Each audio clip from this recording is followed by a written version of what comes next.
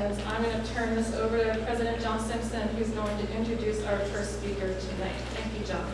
Thank you, Janine. I'm the president of the board, John Simpson, and commissioner for the at-large position. Our first presenter tonight is Dr. Peter Valberg. He is a principal in health risk assessment at Gradient, an environmental consulting firm that evaluates human health risks from various environmental sources. Dr. Valberg specializes in quantitative analyses of exposure, dose response, and health risk for both substances and for ionizing and non-ionizing radiation. His educational background includes both an MA and PhD degree in physics from Harvard University and an MS degree in human physiology from Harvard University School of Public Health. He served for 25 years as a faculty member at Harvard in the Department of Environmental Health, teaching physiology, toxicology, and electromagnetism. Among the research grants that he directed was one funded by the National Cancer Institute on magnetic field effects in cells. He also served on the Harvard Advisory Committee on EMF and Human Health, and the Harvard University Peer Review Board on Cellular Telephone Technology and Human Health. Dr. Valberg has also served on advisory panels for the National Institutes of Health, the Health Effects Institute, Department of Energy, National Academy of Sciences, the Environmental Protection Agency, and the World Health Organization. Of particular note, he worked with the World Health Organization on the health effects of cellular telephone technology, a study that was published in the journal Environmental Health Perspectives. Dr. Valberg is based out of Cambridge, Massachusetts, and we welcome him tonight via webinar to our meeting. Yes, thank you very much. I appreciate that introduction, and I guess I will assume that you can hear me okay, because there's no way that I can get your normal feedback from an audience that I would get if I were there in person, and I apologize for not being there in person.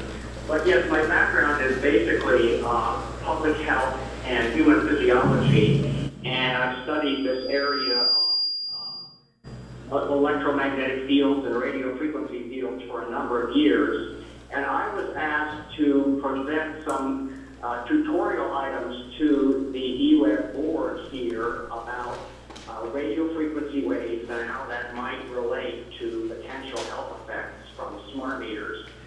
Now, I'm going to talk about a few topics, and I'll take maybe I can stop in between them if necessary, but otherwise, for the sake of time, I will press on.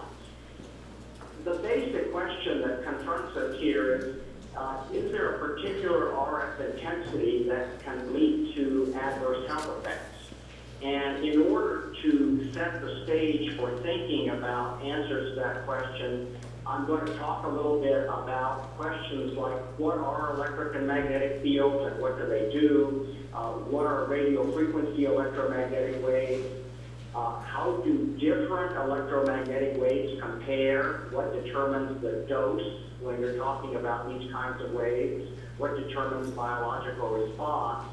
And then certainly touch on what kind of RF levels are associated with smart meter operation. And then that will be essentially the first part of my presentation. Then I'll go on to discuss what kinds of investigation scientists use when they try to gather evidence. What is the evidence for health effects of RF, and what kind of scientific expertise is applied when you design these experiments and interpret the results? Then the last part of my presentation will be a little bit of summary on how does this scientific data get pulled together? What are the public health review group conclusions in this area? And how do they examine both the strength and the weight of the evidence?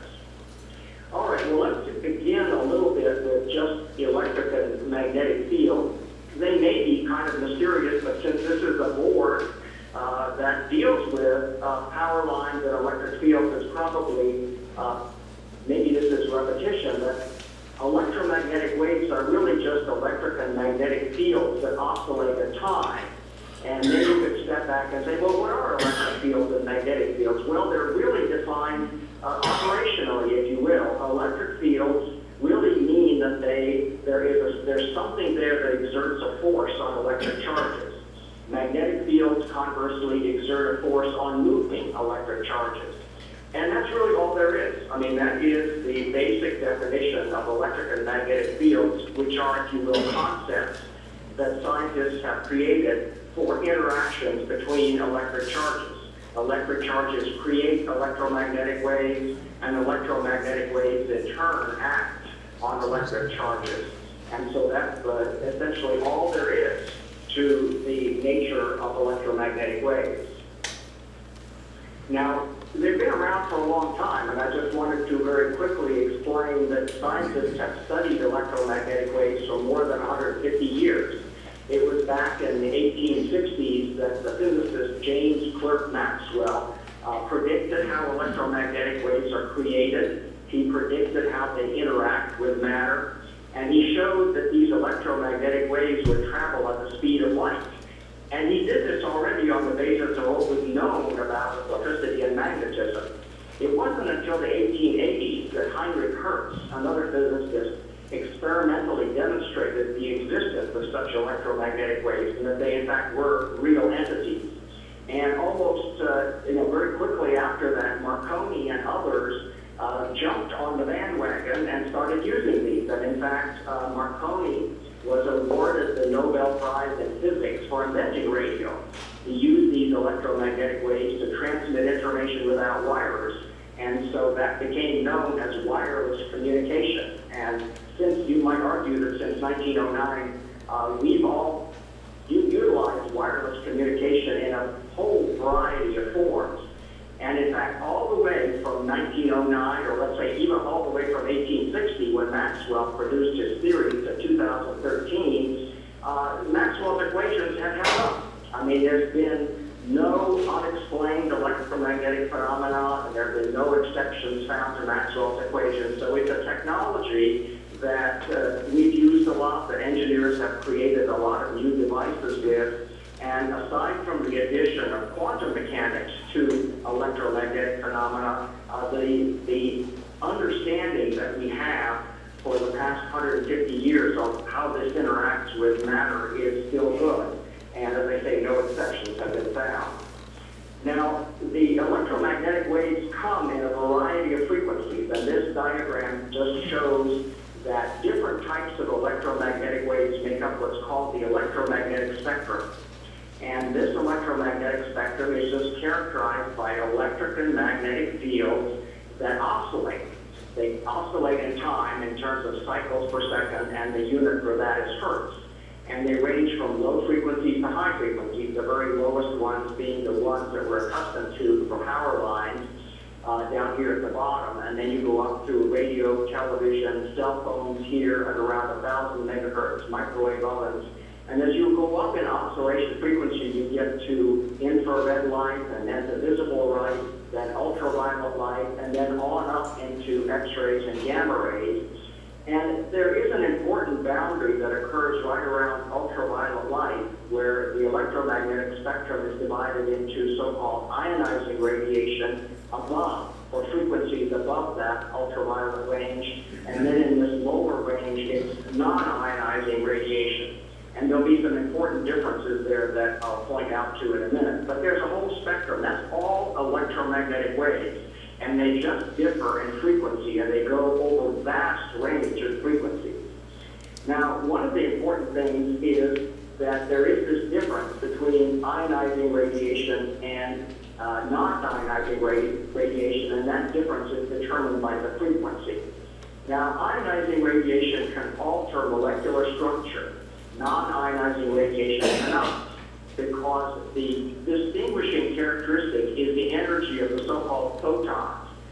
The thing that quantum theory added to Maxwell's theory was that the energy in the electromagnetic spectrum comes in little packets, little energy packets called photons, and the size of those packets increases in energy as you go up in frequency and as you go up in the electromagnetic spectrum. So the ionizing radiation, for example, X-rays, have a very high frequency. We can say here 100,000 trillion cycles per second, which you can express as 100,000 terahertz if you're into units like that. On the other hand, down in the cell phone region and where the smart meter radio waves have, you have a much lower frequency of 1,000 million cycles per second. And that is typically abbreviated as about 1,000 megahertz. And so just to make sure that people are not confusing radiation, the term radiation, if it's applied in this radio wave range with ionizing radiation, it's important to recognize that the smart meter radio frequency is more than 100 million-fold lower in frequency than ionizing radiation. So it's far out of the ionizing range. It's below visible light and so on. But that distinction is quite important when you start thinking about how the radiation interacts with matter, and particularly how it interacts with biology. You can kind of show that on this diagram, which I just put together, to show the trend from high to low. Because for electromagnetic waves, the frequency actually determines what kind of biological effects can occur. And then I'll say a little bit more about that. And here at the very top, you have high oscillation frequency, gamma rays, cosmic rays, nuclear radiation. Below that, medical X-rays, far ultraviolet light, those are still ionizing. And then as you go down in frequency, you get to visible light, which is electromagnetic waves that we all see with, and that's in the non-ionizing region. And below that in frequency is infrared light, and below that in frequency are the microwave and radio frequency waves that are associated with smart meters, and below that we even have the very slowly varying electromagnetic fields from power lines. So you have this hierarchy of energy that's contained in the electromagnetic fields. Now, the energy, and I apologize, this is probably one of the more numerical slides I have, but it is important to emphasize that the energy in ionizing radiation is quite high when you talk about it in terms of the energy units called electron volts. So soft X-rays have an energy, those photons have an energy of 1,000 electron volts. And they're strong so that when they shine on matter or biological tissue, they can actually disrupt chemical bonds. They can break DNA, they can break proteins, they can break enzymes, and that's because they have a lot of energy per photon. Ultraviolet B light is about 5 electron volts. They can still ionize molecules and break them apart. Visible light, its photon energy is about 2 electron volts at yellow.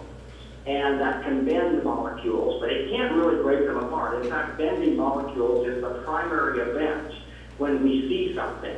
Vision is caused by bending of molecules in the eye. Below visible light, there's infrared, and that goes down lower, but that can vibrate molecules, but the energy levels you notice here are dropping off dramatically.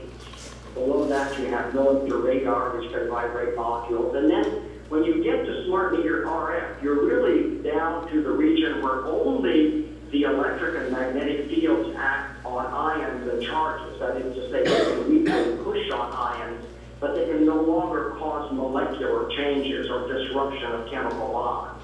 And so this spectrum of energy is important to recognize when you're talking about biological effects. The next thing, in addition to the energy per photon, you have to ask yourself, what is the intensity? What is the amount of electromagnetic wave which is being either put out or absorbed by your body? First of all, let's look at radio wave emission power. And again, it's just important to have a general scale on how the society uses radio wave emission power. And here again, I've arranged them from high to low. The biggest sources of radio wave emission power, of course, are commercial AM and FM radio transmitting towers, analog and digital television transmitting towers. Those put out a lot of RF energy. Below that, and actually comparable to that, are military radar, aviation radar, marine radar, weather radar. Those are all, again, electromagnetic waves that are used at fairly high energy. Then there's a plethora of local sources, medical emergency, fire, police, dispatch services that use radio waves. Inside our homes, we have microwave ovens, cellular and cordless telephones. Outside the home, there may be a cellular phone base station, but those are lower energy again in terms of their emission rates. And then we have many consumer items, walkie-talkies, baby monitors, wireless routers, cordless phones, alarms and so forth. Smart meters are down in this fairly low region because the amount of energy that they can actually create in the radio wave spectrum is fairly limited. And so I won't spend much time on this. This essentially just repeats what I just said, that RF energy comes into our homes all the time because we know we can turn on televisions and radios and we can tune in stations. And that very fact indicates that radio frequency energy is coming into our home. And likewise, the energy from lots of emergency services are coming into our home. We use lots of devices these days that are wireless, that also use radio waves. And in fact, radio waves can also be created by ordinary appliances by virtue of their electronics, or if they have motors with brushes, and those sparks create radio frequency interference. So there are many sources of radio frequency waves, and this is just by way of explaining that these radio frequency waves are something that we've had in our environment for quite some time, and we've utilized them a great deal for communications purposes and actually other medical purposes as well. There are many medical procedures that use microwaves specifically to heat tissue, to do surgery on tissue, and so on. If you wanted some actual numbers, I mean, typical AM/FM radio transmitting antennas in the range of 50 to 100,000 watts. If you go up to UHF TV, those powers are usually in the range of a megawatt, 1 million watts of radiated power. That's actually much larger if you compare it, for example, to a typical cell base station. Those are in the hundreds of watts. I mean, I would say of the order of 200 watts. Military radar is quite powerful. It's about 500,000 watts. Here in Massachusetts, we have an installation called PAVE, which is looking for missiles coming over the horizon, et cetera, and that's 600,000 watts. And then to step into a slightly different frequency range, I do want to point out that there's also a lot of radiation in the infrared region, which is above the radio wave region. You can turn on an infrared heater, and those heaters are typically 5,000 watts. So when you bask in the glow of an infrared heater, that's about 5,000 watts, again lower, but quite high. And then finally, it's important to recognize that even our own bodies are electromagnetic wave radiators in the infrared region, and that is at about 100 watts. That is to say, infrared radiation from our body can be detected by night vision goggles and by night vision cameras, and that's because we're all glowing in the dark. And even if there were no visible light in a room, everybody would be lighted up by this infrared radiation coming from your body. So that's actually quite high, in fact, quite a bit higher than the energy coming from a flashlight, which is both visible and infrared. That's of the order of 2 to 4 watts. And then smart meters, which are not infrared, but they're radio wave, but the amount of energy coming from them is quite small compared to the amount of energy that we're all putting into the electromagnetic spectrum from infrared waves. So one of the things that, again, is helpful when you're thinking about radio waves is to think about how our body is, what kind of environment is our body living in? What are the thermodynamic facts about a body that's living at 37 degrees centigrade? It essentially is operating in a bath of infrared electromagnetic waves. And as I said, our bodies radiate electromagnetic waves that they can be seen with night vision. It's at a rate of about 100 watts. If you run fast or pedal your bicycle fast, it goes up. The amount of energy that you're putting out goes up. And so what that means is that our body's organs, cells, molecules all function in a bath, a 100-watt bath of infrared photons. Those photons have more energy than radio frequency photons. And so if you were to compare the electromagnetic interactions of our bodies, if you will, to the 1 to 2 watts of radio wave frequencies that you are concerned about in the case of smart meters, then you see, well, number one, radio waves are lower photon energies, and that amount of energy is actually small compared to the total amount of energy that you're radiating as a human body. Then finally, the molecules in your body, including proteins and DNA and smaller molecules and so forth, are undergoing motion because of this thermal energy. And they're colliding with each other. There's about 1,000 billion collisions each second. And those collisions, it cause strong electric fields locally because that's the way, that's the nature of collisions between small objects. They're basically electrical collisions. And so when you're thinking about how you're going to get this energy to do something in the biological environment, you have to remember that you're trying to do something in an environment that's warm at 37 degrees and already has a lot of electrical energy going on in it. Okay, now the next thing to look at is not so much the emission like you might have from an antenna, but what is the amount of energy that's falling on the surface of your body. And again, I'm looking at a cross-section of frequencies. I'm comparing sunlight to radio waves, but it's important to remember that sunlight is electromagnetic waves, and the amount of electromagnetic energy in our environment is vastly dominated by sunlight. The amount of energy that sunlight generates is about 1 kilowatt per square meter at the Earth's surface at noon on a summer's day. Just to jump from that immediately to the FCC public safety standard for smart meters, which are about 910 megahertz in frequency, that safety standard is 610 microwatts per square centimeter. So it's a very small amount of energy. And in fact, you may have already seen some of this in the literature and in other sources. The RF levels near smart meters are quite a bit below the standard. The standard is important for bigger sources, and in fact, those bigger sources have to meet that standard. But smart meters don't have a very hard time meeting that standard because even if you're as close as about 3 feet, you're in the order of about 4 microwatts per square centimeter. So the amount of electromagnetic intensity that you're dealing with here, and this is when they're on, the amount of electromagnetic intensity is fairly low. Now, you can go to the literature, and there have been studies that are published about smart meters, and here's one from a journal called Radiation Protection Dosimetry.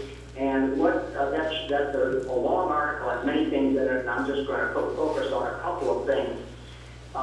Before I look at this graph, I have to point out to you that very often when you look at these graphs, the intensity of the field is often given as a percentage of MPE. And what that means is they're giving it as a percentage of the maximum permissible exposure.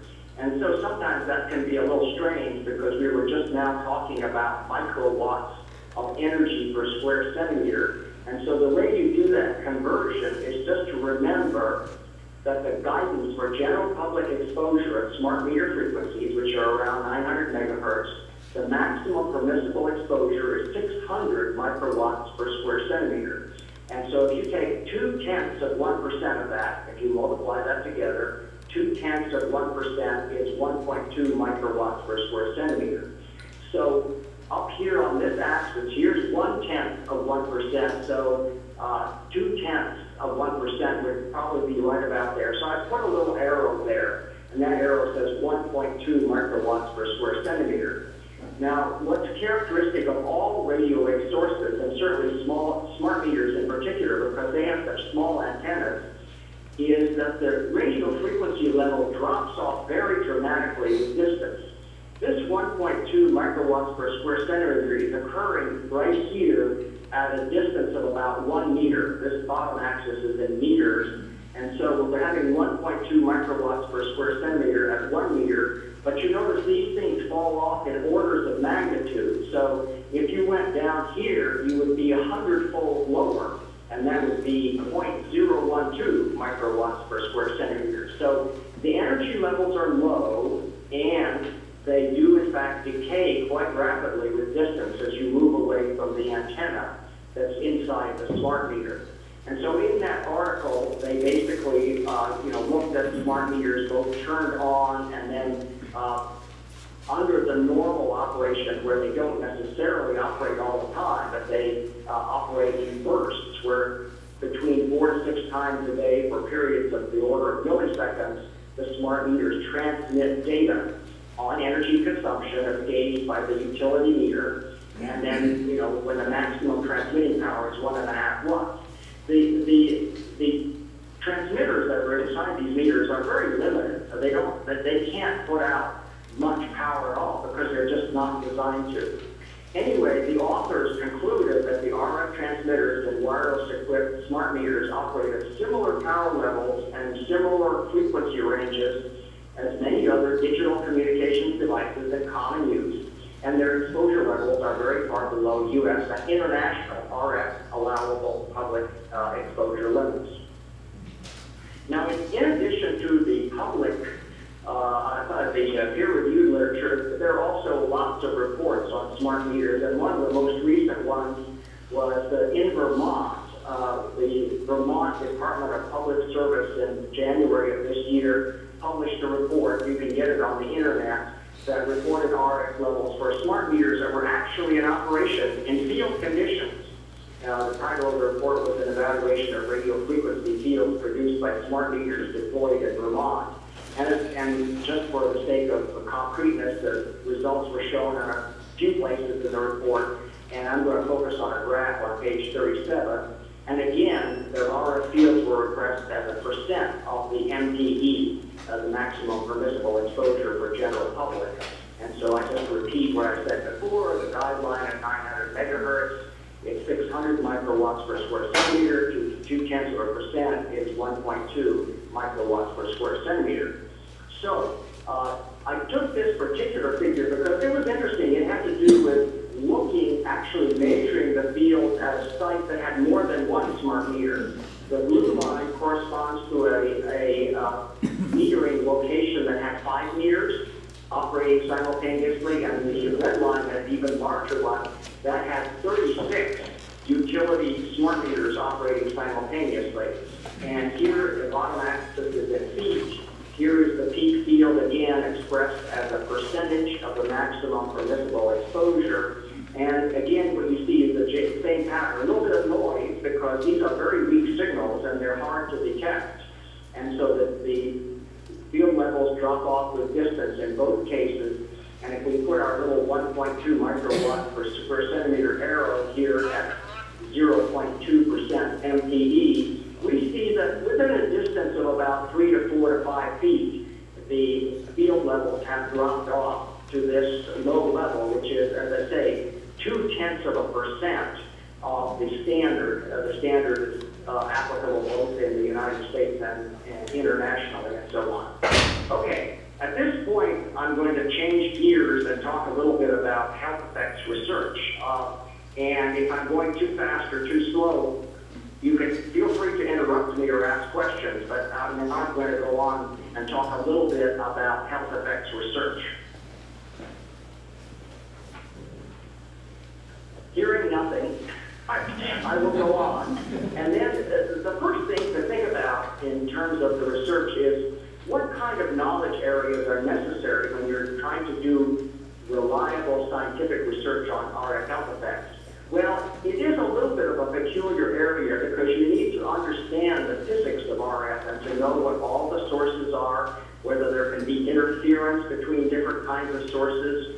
You'll want to develop a radio frequency dose response, and here it's very important to know what the homogeneity of your RF exposure is. You don't want to have hot spots. If you have, for example, set up your system in a way that you have a very inhomogeneous RF exposure, that would not be good. It would not give you reliable results.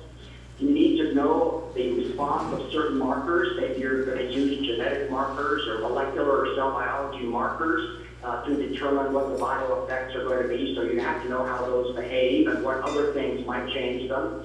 If you're using animals, then you need to know how the animal behavior might be affected by the exposure system in ways other than the RF exposure. What's the physiology of the animals? Are there noise and temperature responses that you need to be concerned about? If you're looking at human populations and you're applying epidemiology, then you need to have a good knowledge of the necessary statistics. And in fact, there's also a set of criteria that is often referred to as Hill's criteria that determine whether or not the epidemiological study it can be considered reliable. In epidemiology, it's very important to consider the possible sources of bias, because you might think that you're studying, for example, RF exposure, but because our lives are so complicated, there are many other things that vary from person to person, and that can give rise to bias. And so those are the kinds of things you have to worry about. Now, the scientific investigations come in three avenues of evidence, and I think it's important to recognize that these avenues of evidence are separate, and yet they're complementary. They should support each other. First of all, you have population studies, and population studies can be either of people, there's like broad-based general public cell phone use. I mean, that's one RF exposure that many people are exposed to, and so you can get large numbers of people. Or you might look at high exposure levels in workers. There are some occupations that have RF exposures. You can track those, see if there's any differences in patterns of disease. And so these are population studies that use epidemiology, and they're powerful in the sense that they apply to people, but their weak spot is that they're statistical. They're observational studies, and they're not really experimental studies. They're more statistical associations. In toxicology, the gold standard is often laboratory studies on multiple species of animals. And so there are, in fact, studies where you can expose animals to RF, you try different species, you can do short-term acute exposures, chronic, lifetime studies, and so on.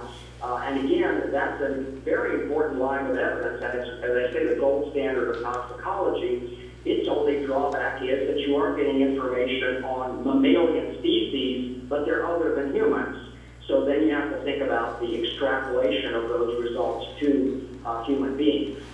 And then finally, you have in vitro exposure systems that look at tissues and cells and molecules, and this particular line of investigation looks for biophysical or mode of action for the radio frequencies. And so these things can be thought of as the three legs of a three-legged stool. And so the strength of evidence about knowing how something behaves in terms of health effects is like the stability of a three-legged stool. You can look at all of the lines of evidence and see whether they are coherent. Maybe they're not coherent. Maybe they're discordant. But in the situation where you're going to develop standards, you really need lines of evidence from all three of them, because they all contribute to knowing what the standard should be for, what levels are involved, and what kind of adverse health effects you're trying to protect against. Now, when you look at the published literature, as I said, literature comes in all of these different flavors, ranging from epidemiology to animal studies to mechanism. You have to be a little careful in trying to get a broad a broad picture that's sufficiently valid. You want to avoid what's called the microcosm, focusing on a single explanatory factor behind multiple risk associations. Because generally speaking, any kind of adverse health effect has multiple causes. There's also the pitfall of selective attention to positive studies with a lack of focus of null results and negative findings. In fact, there is a name to the fact that often negative studies don't even get published, and that's called publication bias, because investigators feel the editors are not going to be all that excited about a study that didn't find anything. Each individual study has to be looked at for its strengths and weaknesses as to possible internal errors. The most predominant internal error is it's unblinded. Blinding means that the investigators and laboratory workers do not know which are the exposed animals, cells, populations, and so forth, versus which are the exposed ones. If it's not blinded, there's always the possibility of some kind of subjective bias, which could confound the results. There could be multiple comparison issues. There could be a lack of controls. There could be a lack of dose response. There could be exposure error. So there's a possibility of systematic internal errors that have to be watched out for. Then you have to look broader than the individual study. You have to look at relevant data as to how the dose that is studied in that particular investigation compares to others. How does the mechanism compare? Were there co-exposures that need to be concerned? What was the time duration? Were the statistics okay? Were they significant, and so forth? And then perhaps most importantly is the issue of replication, that it's possible to see a lot of studies out there that report an effect that is interesting and it looks like it could be intriguing and so forth, but then that you find that there's a lack of repeating that same study in other laboratories to see whether it's really real or perhaps it was a red herring kind of result. And so when it comes to reviewing this and essentially getting together the public health groups that review them, you have to also therefore look at the same type of expertise that we looked at earlier. You need the physics and RF engineering expertise to see whether the dosimetry was right and whether the exposure was correct. You know, you have to have laboratory animal and cell culture expertise to know whether the temperature was controlled, were the cells happy, were there other variables, were there possible infections in the animal, possible infections in the cell. And you need to have expertise in outcome interpretation. How significant are the genetic changes? Maybe you're looking at so many genes that you're always going to find some genes that change, and you need to know whether the number that change are in fact statistically significant. You need to know how to look at organ pathology, how the molecular biology markers compare, and so on. And then you need to look at the statistics. I mean, what are the chances that it was a chance result? And typically, chance is usually ruled out only to the 5% level. I mean, 95% confidence that random error has been ruled out is the standard thing. If you think about it a little bit, it's a little daunting because it essentially means that an awful lot of results could be false because, by definition, 5% of the remaining results still could have arisen by chance. So you need to be careful about that and take that into consideration. Excuse me, Dr. Now I'm going to stick my neck out a little bit here and just say that in terms of those three legs of evidence, none of them really support the fact that weak, here I'm emphasizing the idea weak RF exposures are hazardous to health. Now, high enough RF exposures do deliver enough energy, and the RF standards, which are thought to be health protective, are designed to prevent exposure of individuals to higher RF levels. In terms of the three legs, the epidemiology of RF exposed worker populations is generally not supportive of health effects when the exposures are below RF standards. There's been a lot of epidemiology of cell phone users. The so-called interphone study is one of those. It doesn't really support an RF adverse health impact. Now, there are many bioeffects that are reported in cells and animals exposed to RF, but there's two problems. One is this lack of reproducibility. I mean, they're not very consistently replicated in other laboratories. And then secondly, some of them are of uncertain relevance as to what outcome they're actually predicting. I mean, is that outcome a bio effect? Is it something that's going to lead to an adverse health effect or not? And then perhaps one of the really key ingredients is that despite a lot of focused attention by some side of the issue, we've not found a biophysical mechanism by which weak RF could disrupt cells and biological molecules like DNA. You know, this gets back to some of the principles that I was talking about earlier, having to do with what is it that RF could really do. So, Dr. Valberg? mechanism, yes. This is Janine. I'm checking the time, and I'd like it if you could wrap up pretty quickly. So we have time for questions? Sure. Yeah. No, I will wrap up very shortly. I'll leave out one section, and that will help a lot. Okay. Thank you. And so, in terms of mechanism, you can say, well, yeah, you have ions, molecules, and so forth. Maybe these RF waves can push and pull on them in a way to change biological function. But the issue is you have to look at the size of those forces. And weak forces cannot really be detected in the noise of existing electrical activity. The RF forces average to zero.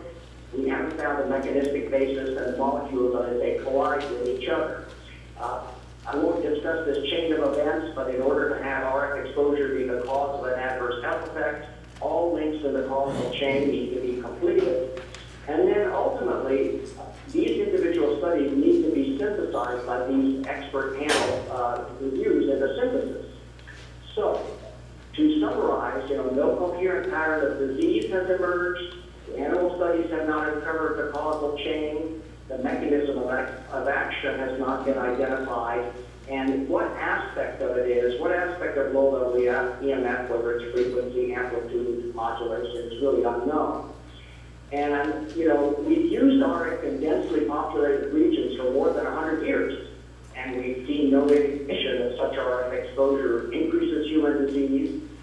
Research has been going on for quite a while. It was probably in the 1950s that it really picked up, and it continues to be addressed. And so I don't think there's a lot of reason to think we've missed gigantic things. And there are a lot of independent consensus groups that are composed of research, engineering, medical, and public health scientists that have reviewed the data and examined all the aspects of RF safety. And these groups have developed guidelines for safe level of RF exposure that take into account all the scientific literature, both the so-called thermal effects and the non-thermal effects. Okay, well, why don't I stop here if I'm running out of time, because I was going to spend a little time on the IARC decision, and I was also going to spend a little time on basically some of the misconceptions that you can find out there on the internet and so forth. But I'll save that, and perhaps if questions arise, I can address that. John, so I think maybe we'll hit the lights and we'll move into Q&A. So Dr. Valberg had two more pieces. One was on some of the literature and when you made comments. So if you want to leave any of those into your questions, you're free to. So as I mentioned, I'm going to go through rounds, and I think what I'll do is just see if Commissioner Manning, if you want to start, if anyone has a prepared question for Dr. Valberg. How much time do we have for questions? So at least about 7:15. So About 20 minutes versus him completing his presentation. It's up to you. So it's up to us. Further complete. I would too. Are there any burning questions you want to have answered now? Dr. Valberg, how much time will you need to summarize the IARC explanation? I would say, the IARC itself is probably just another 3 minutes, and then, there are a few other slides that have to do with some general misconceptions that would probably take another 12 minutes. It's not a lot of stuff, but I certainly don't want to infringe on anyone's time here. Your call. I'd like him to take 10 minutes. Do what you can in 10 minutes, and then that will give us 10 minutes for questions. I can do mine in just a minute. I'd rather have more information. We can pose questions later since no decisions are going to be made this evening. I'd rather have more information so I can have a broader spectrum of information for the questions. I concur with I wouldn't know what question to ask it unless he gets through the entire presentation. Okay, well, I will press on, and then don't hesitate to rein me in if I go beyond that. Okay, now IARC, the International Agency on Research in Cancer, in 2011 they were looking at a lot of cell phone literature, laboratory data, and so forth, and they in fact gave cell phone use a 2B rating. And I just wanted to spend a couple minutes explaining what that was. The International Agency for Research on Cancer periodically reviews the science on chemicals and things people are exposed to and categories. And there are these categories right here. Group 1 is called known human carcinogens, and of all the things they've looked at, they've put 111 items in there. 2A is probable human carcinogen, they put 66 in there. 2B is possible, they put 285 in there, and then there's a whole bunch they reviewed that they couldn't decide whether they were carcinogens or not, and so they put them in this group 3 category. And so IARC's ranking of heavy cell phone use as group 2B was not really directed at smart meters, it was really directed at the cell phone literature, so that's point number 1 to remember. But you notice this group 2B category is quite large. There's lots of things in there, and it is a category that's called possible. And it includes many everyday items. Carbon black, which is a constituent of car tires, that's in that category. Coffee is in that category. Doing carpentry is in that category. Talc, nickels, like the nickels that we have in our money, iron pills, pickled vegetables, mothballs, some teas. So there's a lot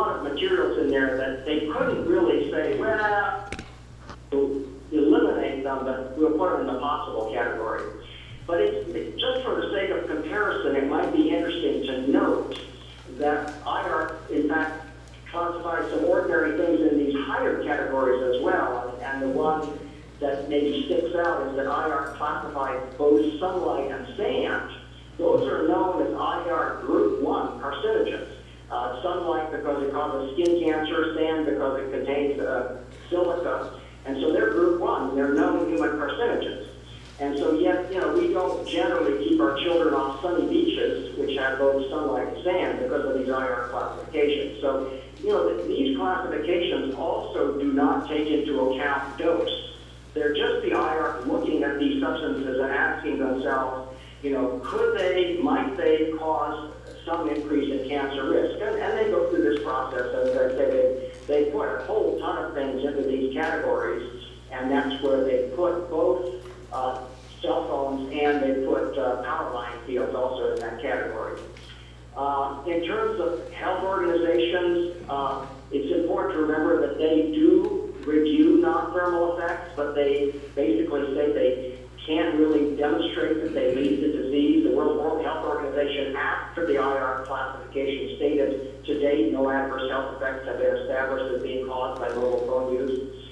Britain's advisory group on non-ionizing radiation concluded in 2012, although there's a substantial amount of research that has been conducted in this area, there's no convincing evidence that RF exposure below guideline levels causes health effects in adults or children. So I guess one of my messages tonight is that the recommended approach is really try and rely as much as possible on legitimate public health agencies, because none of the blue ribbon scientific review groups has determined that RF levels from smart meters are harmful to health. And so I think that those are kind of safe harbors, if you will, to look at, and they have a lot of people that are constantly reviewing the scientific literature, and they produce voluminous reports that you can look at and read and see what all the nuances are.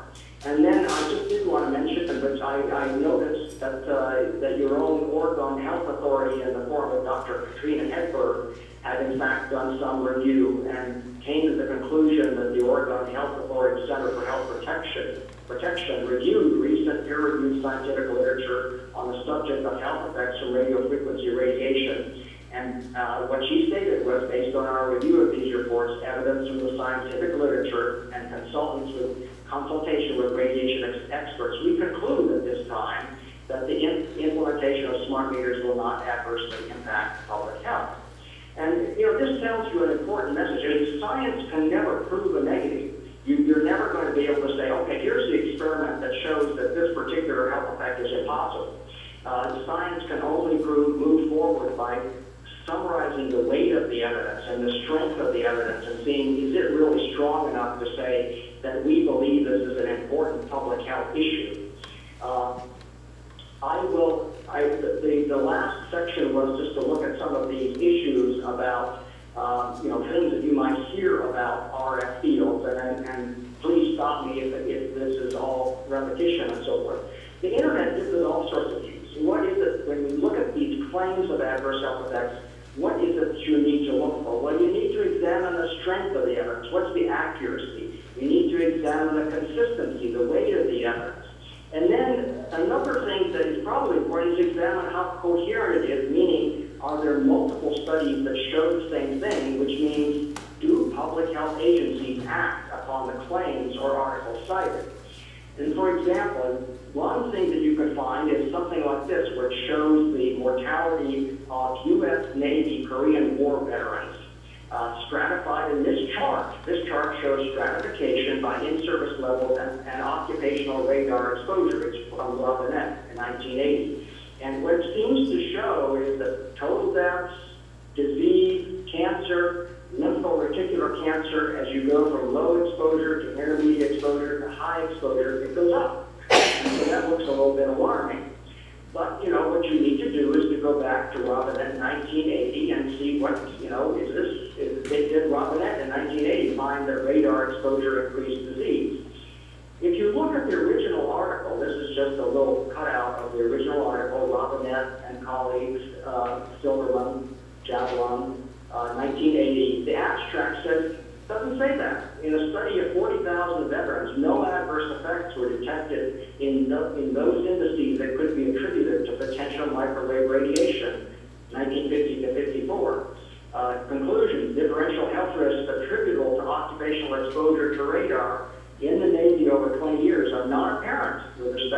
long-term mortality patterns, hospitalized years, illness around the period of exposure, and so on. If you actually look at tables, I'm not going to belabor this, if you look at tables of all diseases, malignant neoplasms, this is from Robinette, page 45. The differences between low exposure and high exposure are basically not statistically significant, and in fact, if they're close to unity, that means that there's no risk at all, that the difference is really null. And the other thing to remember is often there are follow-up studies. There was a follow-up study, again, by another individual, Rose, Korean War veterans, 40 years later, a lot of, very looks like a lot of blue ribbon people here from National Cancer Institute, National Academy of Sciences, and so forth. And what did they find? This was essentially a study that was done 20 years after Robinette.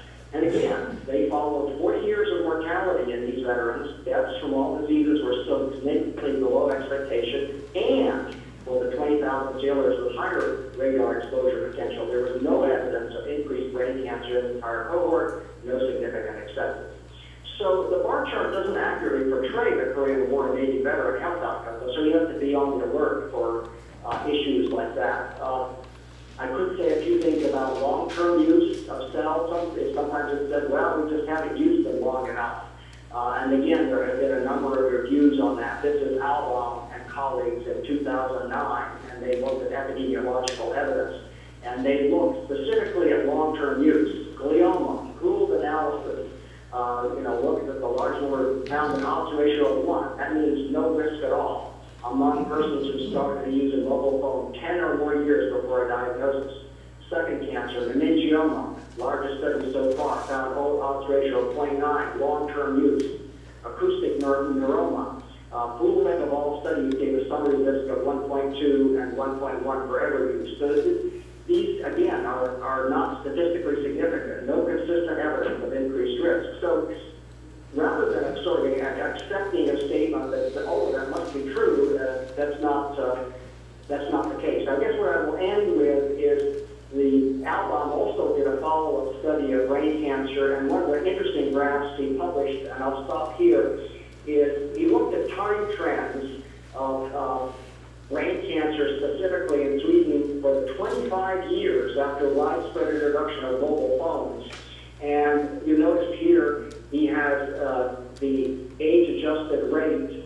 The blue lines are the older people, that's older than 60. The red dashed lines are 40 to 59-year-olds, and then the green lines are the youngest people. So brain cancer increases with age, and that's why these lines are higher as you get older. Mobile phones were introduced here in Sweden in 1987, and so what Albaum and colleagues did was they plotted both in men, upper chart is men, lower chart is women, they plotted in men and women the time rate of change in these three age populations, youngsters, middle-aged, and oldsters, and there's a lot of noise, a lot of bouncing around. That's kind of nature signals that you get in epidemiology, but basically they concluded that these charts, these time changes, do not show any trend in increasing brain cancer rates. The same kind of study has been done in the United States, and also shows that there's no trend of increasing brain cancer rates from cell phones. So, there's a plethora of literature out there, and you need to examine it kind of closely, and that's why it makes sense to rely on the agencies that have groups of experts that are specifically looking at these things from all sorts of angles to try to determine what the integrated picture is. And so perhaps I should just stop there and see, and go on to questions. Thank you.